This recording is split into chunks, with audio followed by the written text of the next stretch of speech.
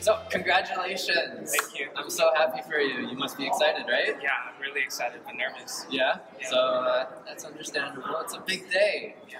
Congratulations. Thank you so much, sir. I hear you are the co-valedictorian. Yeah, that's Yeah. right. Yeah. So, how do you feel? I mean, I've been waiting for this for 5 years. I've been at this school for 5 years, but but it's definitely an exciting experience. Yeah, so 5 years is a long time. So what do you think is your plans for the future? Currently, I'm planning on going back to the U.S. to study, and I'm planning to go into medicine. Oh, medicine? Yeah. Okay. Wow. Do you know where you're planning on studying? Yeah, I'm going to go back to Texas, and I'm going to study there. Texas? Yeah. Okay.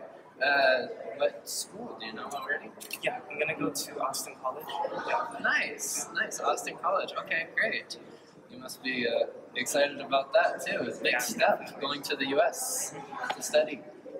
Will you be living in the dormitory there? Yes, I'll be living in the dorm. Were you living in the dormitory here as well? No, I live close by, but not in the dorm. Okay, that's convenient, yeah. So, question for you. What is your favorite memory over the last 5 years here? Last 5 years? I would say every single mission trip has been super memorable. Yeah. Yeah, I think spending time with friends and teachers, getting to know them, and bonding with them, that has been an incredible experience. Yeah, I Definitely bet. my favorites. Yeah. When I went on mission trips in the past too, that was always my favorite. Yeah, they're very memorable experiences.